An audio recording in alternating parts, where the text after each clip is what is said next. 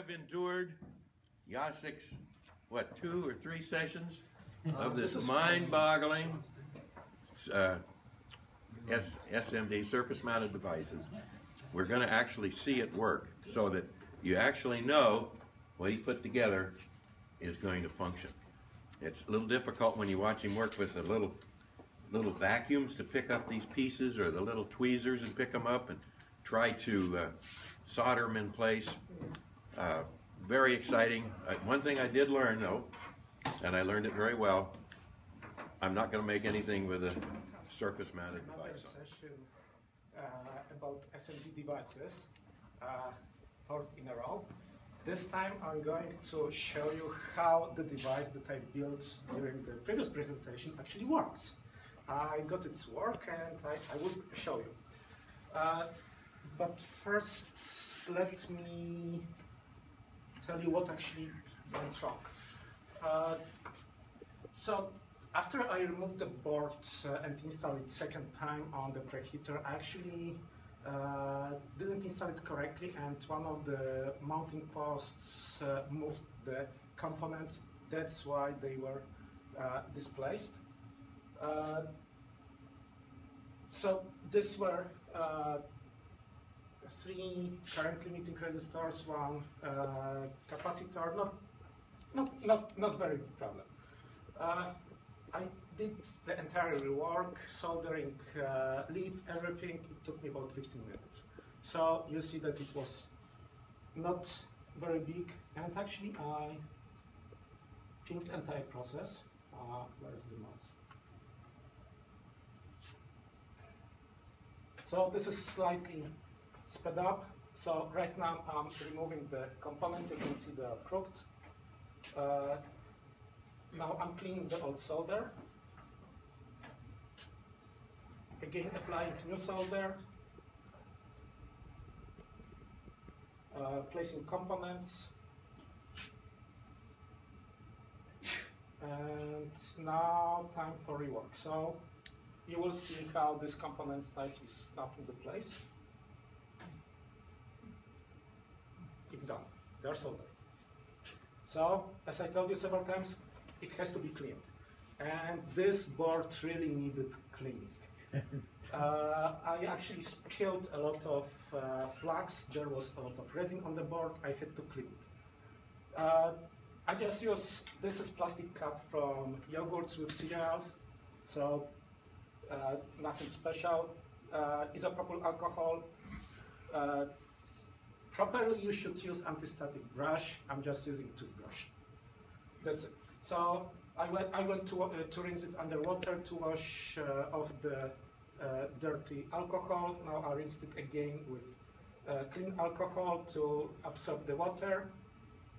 And it's pretty much done. Now I'm soldering the leads. That's it. So as I told you, this is sped up a little bit, but everything took 15 minutes without rushing too much. You can see it's very simple.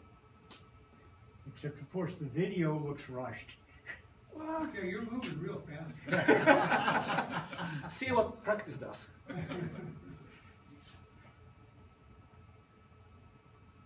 Okay, so one thing that I wanted to show during the previous presentation, I started to do it, but I didn't have time to show what are the consequences, is applying too much solder to the parts. I mentioned about it during the second part, during the second presentation, during the general meeting, that you should be very careful how much solder you put. And this is one of the problems that I have with this method, that it's very difficult to control how much solder you apply. So I did this on, this is inductor, this is the output path, this actually inductor couples to the output and provides power to the amplifier, this is the amplifier. And you can actually, these are inductors. It's impossible to see without magnification, almost impossible. You can see that it is slightly crooked. Now you see how bad it is. It's pretty much horizontal. So you have to be very careful how much solder you apply to the parts. Too little is bad because then you will not have contact. Too much is also bad because you will have something like this. So what am I gonna do? First of all, I want to show you that it actually works. Second, I want to show you how to do some simple measurements. And these measurements can be done with tools which are accessible to pretty much everybody. Maybe they are not the cheapest, but they are definitely affordable. It's possible to do much more measurements, but today I will just show one. So what is actually this device on the board? It's an MMIC monolithic microwave integrated circuit made by Skyworks, and this is broadband amplifier spec'd from 0.1 to 6 GHz. Turns out that it works very well, even pretty much from zero. Typical gain, small signal gain is 20 dB, intercept power, blah, blah, blah. One thing that I don't like about this amplifier is high noise figure, about 4 or 5 dB, but I'm going to use it as output amplifier for my SDR, so this doesn't matter that much. If you would like to use it as an input amplifier, well, then that's a different story. So how do you measure how the amplifier works? First of all, I want to see how it works on HF bands. So the simplest method, take a generator, connect the amplifier, take high frequency voltage voltmeter, and measure what is the output from the generator, measure what is the output from the amplifier, divided, you have amplification. What are the disadvantages of this method? You only measure at one frequency. If you want to measure at many frequencies, you have to go from one point to another, take the measurements, graph them. Another problem with just the simple measuring is that out-of-band noise may affect the result. So if you have very broad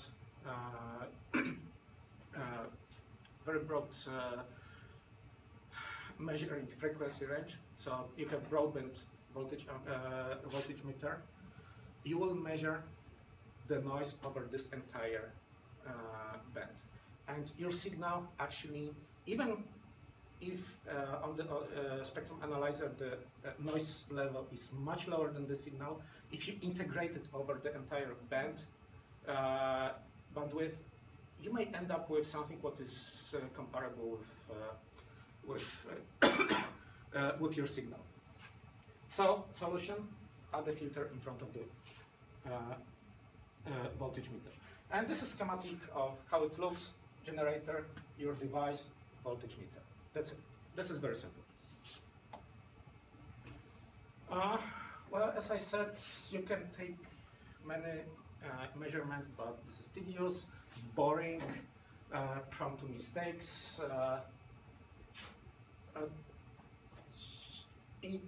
If you only have these tools, when people had only these tools, they were usually taking only a few measurements, then fitting line to it. This is good approximation, but what will happen if you have some, for example, very sharp resonance that we miss? You will completely miss it. You will not know about it. So this process can be easily automated, and this is done in a device which is called frequency response analyzer. So how such device is built? We have such components: switch generator. This controls where is the frequency, oscillator which can be tuned, of course our device, bandpass filter because you want to get rid of the noise, out-of-band noise, signal amplitude detector, and graphing device. Simple as that. And this is schematic of such device. So this is our switch generator. It generates sawtooth voltage, increasing and dropping, and we have our voltage controlled oscillator. So how does it affect the generator? When the voltage rises, the frequency rises. So we go up in frequency, and then voltage drops, we go back to the start. So we have, if you look at the frequency coming out of this, we have also similar solid. Then we have our device filter, which filters out everything except our signal, and this filter must be matched with generator, because you want to cut everything from your input except your signal, which is coming from the generator. So this filter also has to be tuned. Then amplitude detector and graphing device. Usually it used to be oscilloscope. And this swing generator controls horizontal axis. The signal from the amplitude detector controls vertical axis. So the higher the signal, the higher the beam goes. And because this generator is connected to horizontal line, it goes from this, like this. So we go from low frequency, very little signal, then we get to our band pass, high signal, high level of signal from the detector, again, low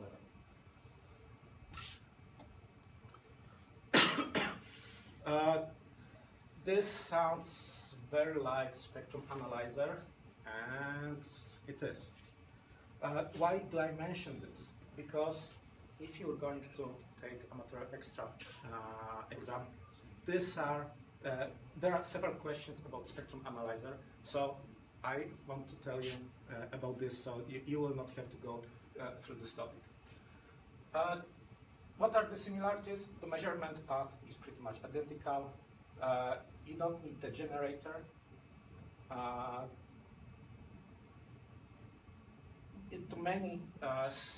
If you buy spectrum analyzer, you can actually add switch generator. This is the voltage controlled generator, and this is not very expensive. For example, Rigol, in Rigol you can add tracking generator for like couple or $300. Compared to the cost of the spectrum analyzer, it's pretty much nothing. So this is how it looks. This grayish, barely visible, this is the part which we can remove from the frequency response analyzer and the spectrum analyzer. Okay, any questions about this? So it can be an input to the device under test? Anything. Okay. So this can be a generator. The difference between spectrum analyzer and frequency response analyzer is that you don't feed this device with anything. So this can be your radio, this can be a generator, this can be anything, whatever. You don't feed it anything. Well, You just take the output. I guess the term response analyzer means it's responding to something you're generating, Yes. In response analyzer, as opposed to a frequency analyzer, which just measures whatever frequency is coming in yes, from outside. here you provide the input to the device, and this device can be completely passive. It doesn't have to generate anything. Here you just look at the output, whatever the output is. If this is passive device, it will be noise. If this is active device, for example, you can look at your at your transmitter if you're not transmitting spurious signals. Then you connect to spectrum analyzer and you look how it looks, how it looks what you send to the antenna. If your transmitter is okay, it will look something like this. If you have spurious signals, you would have some spikes here. So that's the difference. More questions? It's showtime. So let me connect the device.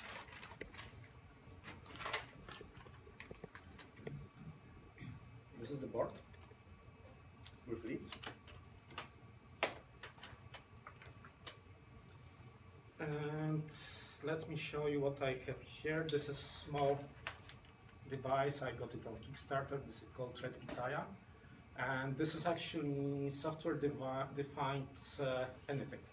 It has FPGA here, which takes care of processing and generating signals. There are two are processors in this FPGA.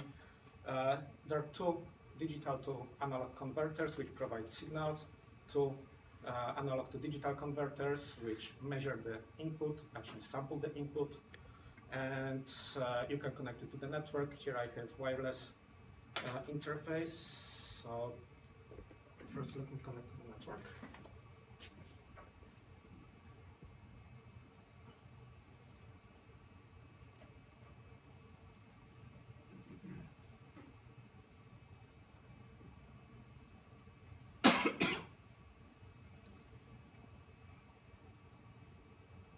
Come on. Network. Where is network?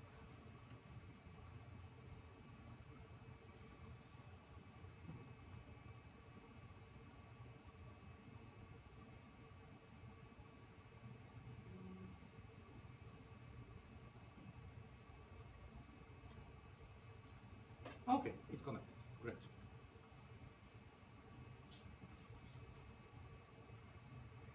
And by the way, you can use, I'm using a laptop, but you can also use a tablet with this device. You can connect anything what has Wi-Fi connectivity and web browser.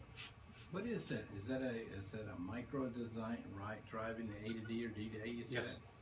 So you have FPGA which generates signal, sends to DAC. You have analog signal on the output, and you have ADC. So you got an FPGA engine there generating the signal, you said, synthesizing the frequency? Yes, in? yes. Okay. And these are the applications that I have. By the way, don't get too excited about it. I liked it at the beginning. Right now I consider it as an educational toy. For many reasons, but okay, it's worth the device, but for serious work, you should get something else. Something that costs more than $10,000. Not necessarily. Rigol should be fine, but something would cost more than $500. Who is this Rigol? I just keep hearing this show up. It's It seems to be the new kid on the block or something. Chinese Is this company. the new Asus or something? This is Chinese manufacturer. That's a Chinese manufacturer? Yes, but they are not They your make instruments. everyday Chinese manufacturer. They are all OEM for, I think, Agilent. Agilent? For one of the big players. So they're Which got changed, it's now Keysight. Keysight. Again? Yeah, they got split again. You know, these I- equity I- traders have to buy and sell companies every other week. I don't remember which Well, one. they get a commission. They are building devices for one of the big names. So Well, I was at a tech school the other day and saw this Rigol instrument. I said, where do these guys come from? You know? these devices are worth the money. They are, okay. They are.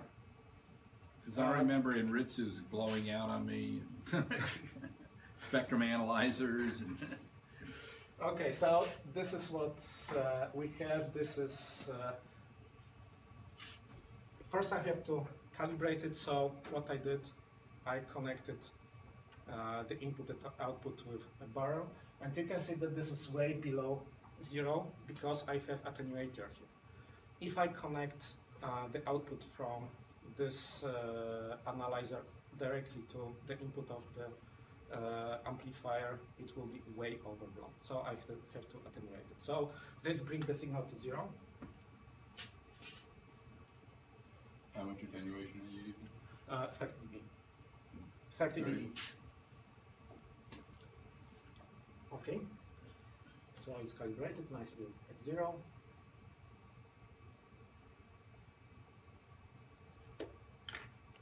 And let me connect.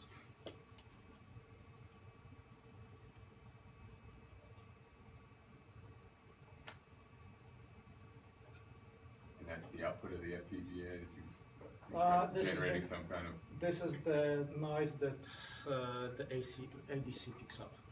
Oh. And this is quantization noise, all kinds of noise. And actually the noise that the ADC picks up is pretty big. This is one of the my complaints about the device, that's the noise that it picks up is very good. Okay, power up, minus 20 dB. What the hell? Oops, I connected it in reverse. But I did it on purpose.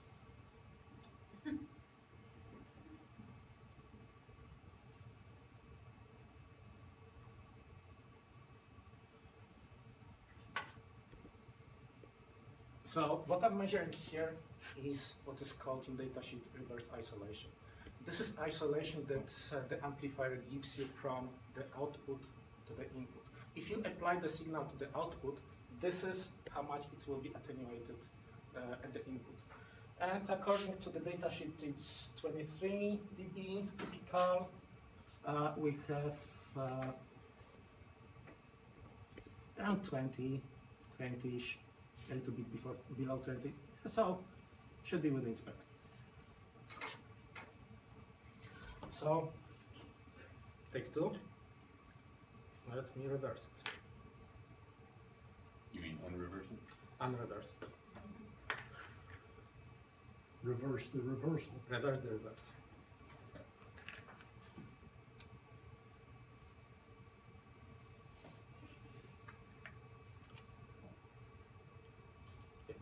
Yes, then it's correct.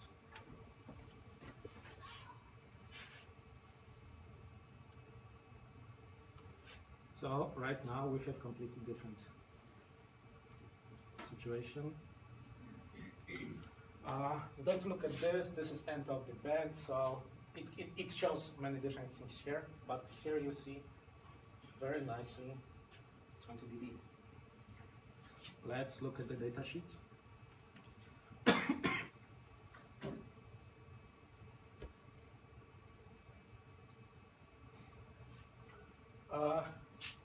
This is what we should get.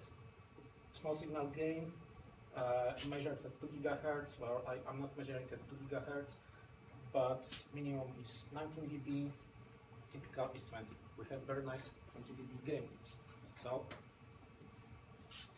What's the high end frequency of that chart? for the device, it's 6 gigahertz. For this board, this is FR4, so I don't expect it to go up to 6 gigahertz, but should be usable up to, I don't know, 500 megahertz, 1 gigahertz, I don't know. I have no way to measure it.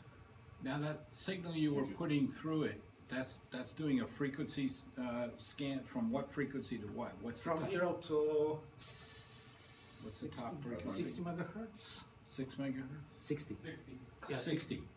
So that's 0 at the bottom, all the way to the top Yeah, is so 60. this is 0 here, 60 is here. 60. So Easy. it's pretty flat all the way across Yeah. in frequency. Well, from device which is spec'd up to 6 gigahertz, I would expect to be flat. Yeah. And what kind of power is it? 20 dBm. And so you put 0 at the input, you should get 20 dBm at the output.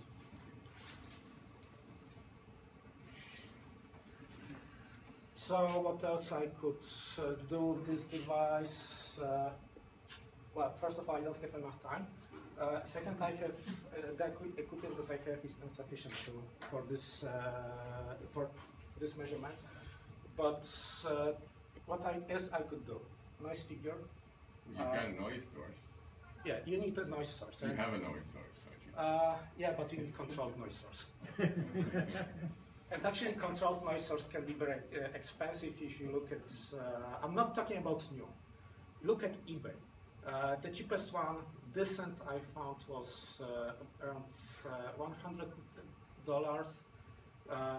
Semi-calibrated. If you look at brand names, you go into thousands.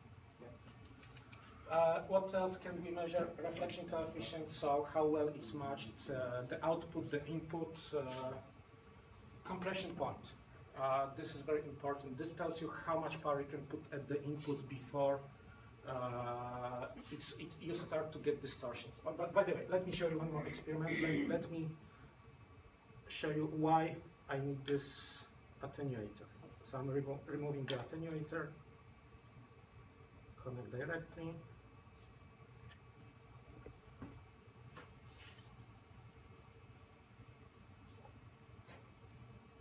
this is what you get if you overdrive the amplifier. Yeah. Not pretty. It's actually ugly. Yeah. So one last thing that I want to tell you, why should you care about this reverse isolation?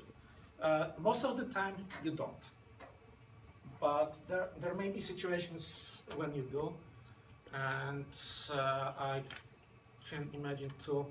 Phasing circuits. Yeah, but something what you can find in, but if you experiment with, yeah, this is one, and another scenarios that I came up with that you can encounter in your work as engineer is two. You have, for example, one situation.